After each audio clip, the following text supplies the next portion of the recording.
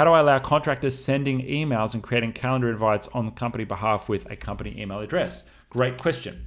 If you have a contractor that you think needs just that little bit more, you want them to represent the business, you want them to be able to send calendar events, send emails on behalf of the business, access certain resources, but not everything, the best thing to do is probably to issue them an email address for your business. Now, yes, you've got to pay for a license, bit of a pain, but that's the best way to properly protect your data. And there's a few things that you can do to kind of lock things down just a little bit for those contractors.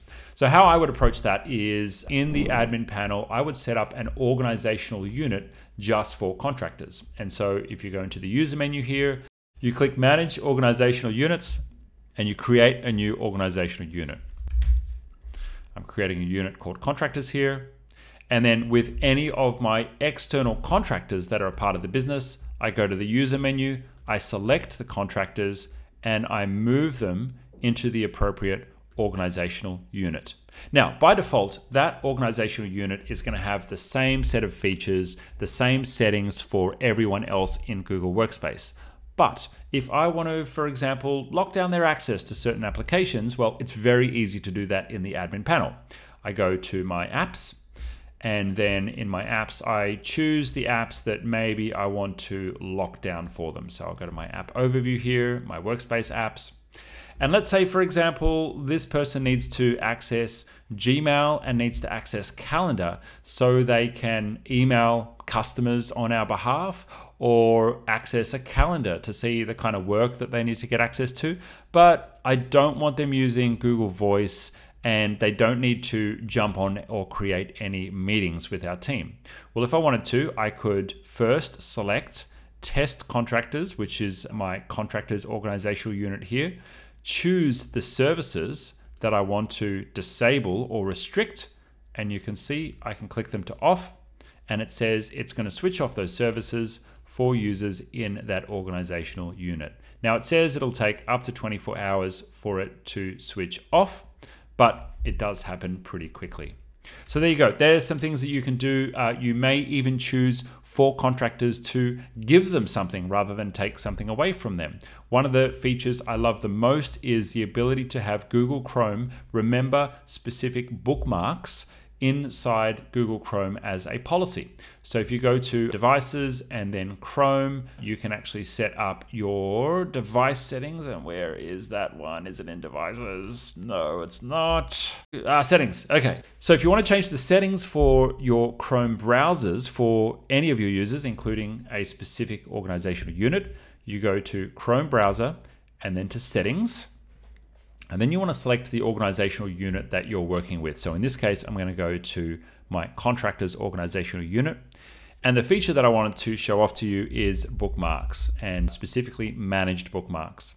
So in the managed bookmarks menu, and you'll see here it applies to people signed in on a Chrome OS device using the Chrome browser on a Mac or a PC. If they've got an Android device, it works. And if they have Chrome on phone or iPad, iPhone or iPad, that also works too. Inside Manage Bookmarks, it allows you to set a set of bookmarks that everybody can see when they open up their browser. And I really love this feature. Of course, you can do things like set the home page and disable or enable the password manager if you want to lock down the security. But this one, to me, is the most useful because it's something that people can use every day. You'll see here we have a standard set of links that everyone in the company can access, and that is applied at the top level of itGenius. Just be very careful that you go into the right organizational unit before you start messing with stuff. We go into our links, and we should be able to, here we go, click the plus button and add bookmarks, folders. Here we go, add a folder. All right, contractor links. And then we can add as many links as we like, and they will be applied just to this organizational unit that we have selected here. And what that's going to look like is when someone opens a new tab, you'll see here my links menu appears here. If they're part of the contractors group, they'll get a special contractors set of links.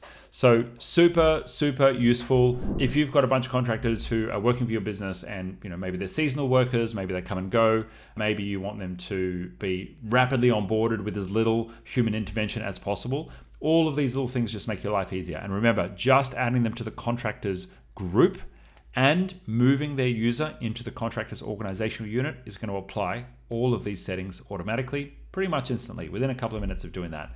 Love that one. Now, for contractors, of course, you want to take special care that when they're offboarded from the business, that you capture all their data. If you've issued a user account to them, then that's a pretty easy process. You would offboard them like any other employee, transfer their documents, you migrate their emails, you make sure that everything is collected when you're offboarding and deleting their account. If you want help with that, or you want to take up our service to do that for you, check the link down below. We've got options on our website under the quick fix menu. Very affordable service for us to do the offboarding for you.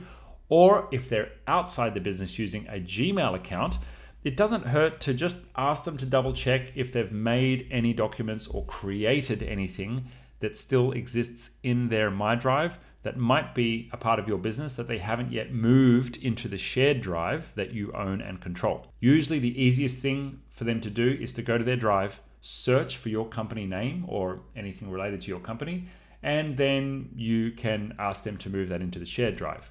You can also run a search on your side, inside of your Google Drive, by opening your drive and searching for documents owned by their Gmail address. And if there's documents that are owned by their Gmail address, that means those documents have not been transferred into the shared drive. That's an important tip when you're doing your offboarding, and hopefully you have good success with contractors in Google Workspace. If you need more help with what we've covered in this video, itGenius provides support services to businesses all over the world with problems just like this. Click the link below to get started.